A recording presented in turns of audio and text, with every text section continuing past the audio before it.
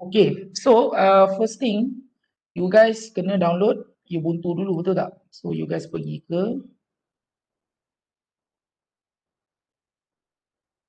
Ubuntu server, right? So you going to download the ISO file, the image file, which will you boot up your Ubuntu using your initial installation. So you guys dah download. So somehow next you guys need to install Virtualbox, right? So you can obtain it from here. You can Google it.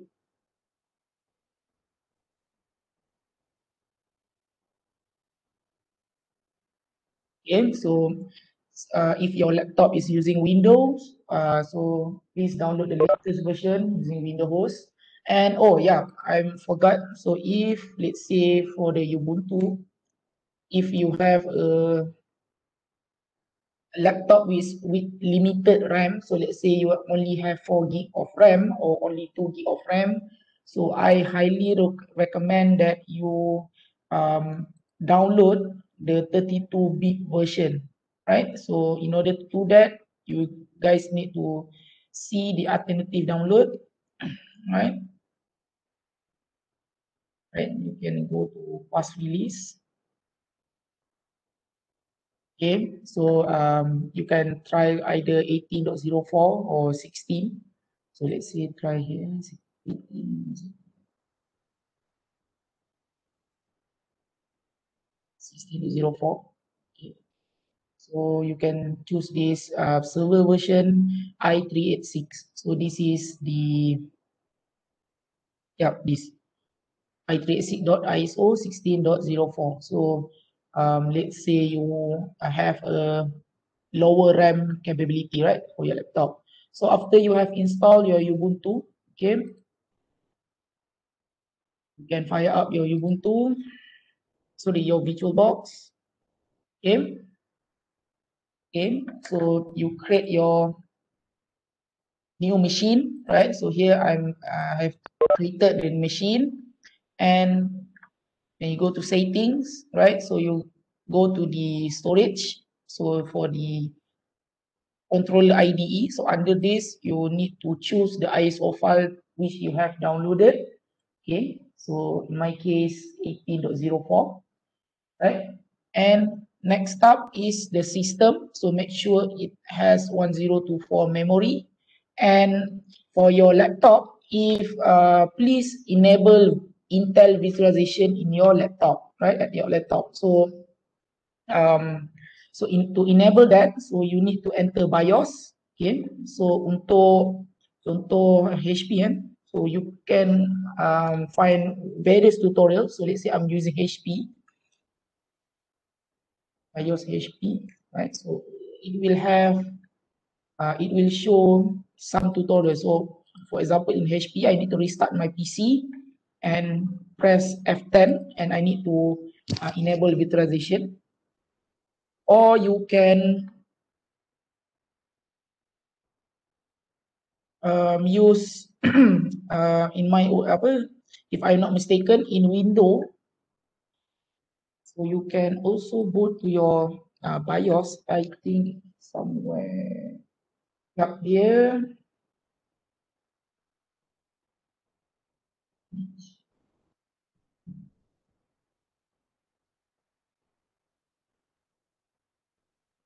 Yeah, here. So don't reset your PC, because this so it will remove all your files. So you just go to this advanced startup, if I'm not mistaken. Yeah. So restart, it will go to your BIOS, right? So pulang so nak pilih mana. So after you have enabled virtualization, next for the network, since we want the VirtualBox to have also a net connection, so to the internet, so you must put a net so that your VirtualBox is able to access the internet without exposing its IP, right? And the second one, since we need to access your VM via PuTTY in your window, so you also need to attach another interface, which is you choose the type is host only adapter. right? So you must choose the relevant host only Ethernet adapter, right? So in order to do that, in order to manage your host only adapter, so you can go here file, okay, so go to host network manager, right? Dekat sini nampak. So I'm enabling to, so DHCP kita kena enable supaya it can automatically assign IP address via that interface, and this is the IP range. Okay, so just leave it being configured automatically, right? Also the DHCP server. You see what is host only adapter. So somehow your PC also, they will create a virtual adapter so that it can communicate or access your Virtualbox host only network. So if we can go to the control panel, so if you go to network and internet, so if you go to network and sharing center, so if you go to change adapter settings, okay, so nampak tak dekat sini dia tulis virtual host only network. So senang cerita, you guys punya komputer pun sebenarnya dia join network tu So nampak dia ada, so dia dah assign dah daripada DSP dia dapat ni. So you also need to attach the host only adapter dekat you punya VM, right? So far so good. Ada soalan? Master. Ya. Ubuntu tu memang pakai yang live server Live server? Ubuntu tu pakai server je. Ya, server. Bukan desktop lah. Tak, macam yang saya terangkan dalam minggu lepas, kita akan guna server version pasal we don't need the GUI. Kalau you install GUI, you need higher memory requirement. So since kita mungkin later on, kita perlukan running multiple VM, so you kena ni lah. Kan? So tak semua orang ada laptop requirement yang tinggi. So you guys, that's why I recommend using server lah, right? Okay. Okay. So you guys run. So just follow the installation. So by that, if you guys boleh install, so somehow you guys boleh masuk dia punya shell lah. Okay. So this is the shell. So let's say kita, so this is the shell. Kalau contoh nak tengok release tu, LSE kot.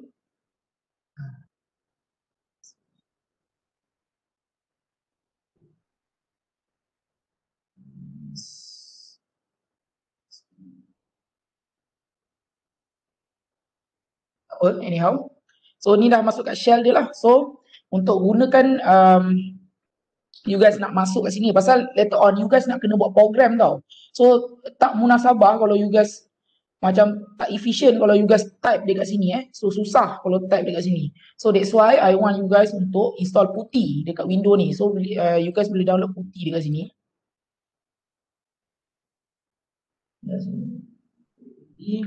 This is the SSH client, okay?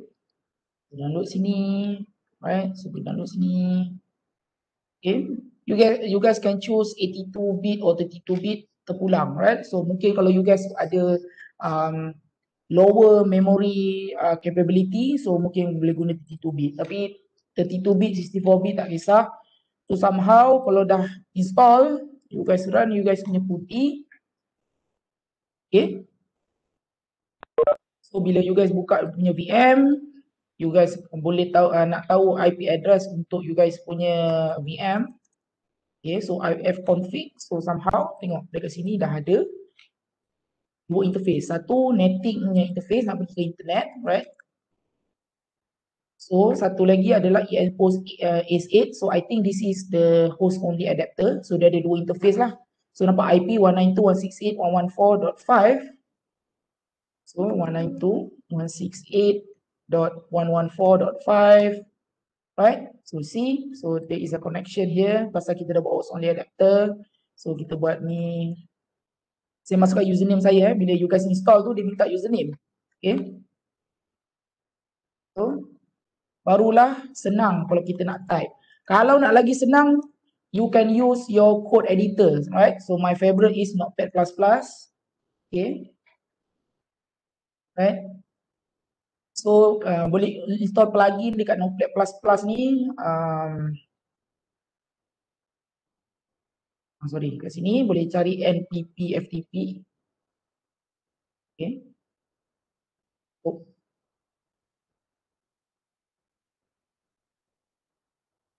Sebenarnya dia dah install pun, tapi sekejap, dia kat sini sebenarnya mtp ftp.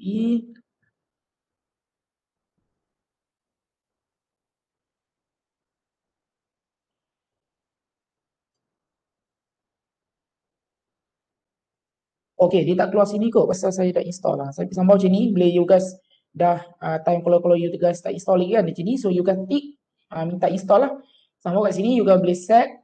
Okay, you guys boleh set you guys punya profile, letaklah you guys punya ni. So bila you guys connect, right? Okay, so let's say you guys dah buat kan senang kalau type. Okay, so sangat susah kalau you guys nak coding kalau dia gunakan shell, right? Okay, so far so good, boleh? Everyone, okay? Okay, sir. Right? Boleh, sir. Itu pasal kenapa saya nak minta buat SSH tu. Pasal kalau you guys nak buat coding, wish, tak tahulah boleh ke tak, so mesti you guys nak type kat sini saja. Okey, satu lagi. Mungkin ada masalah untuk nak enable kat interface tu, mungkin dia tak detect interface. Kan? Kadang-kadang ada orang problem tu.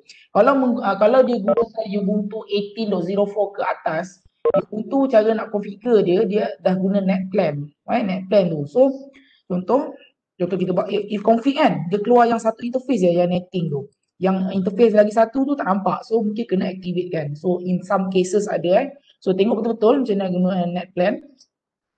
So first we go to the directory.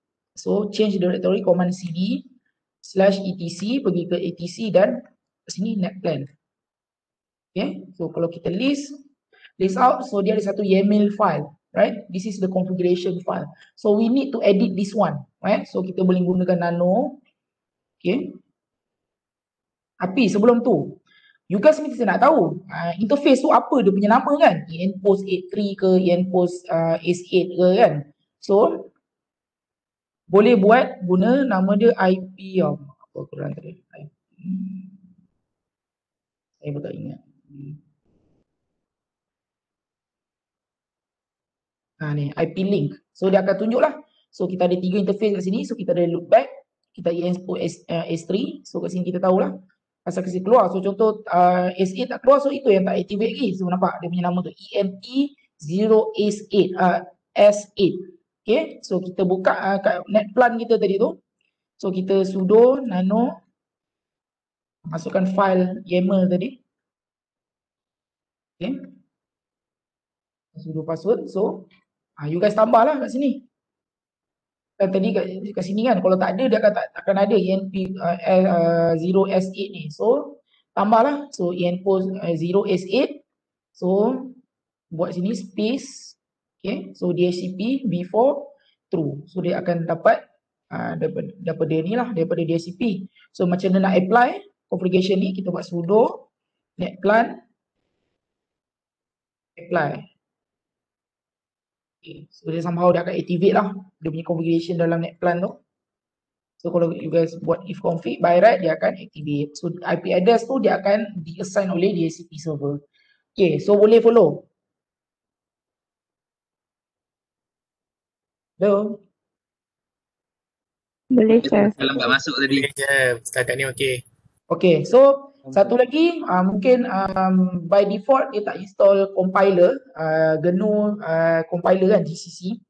So nak install dia kena guna aptitude manager lah. Okay.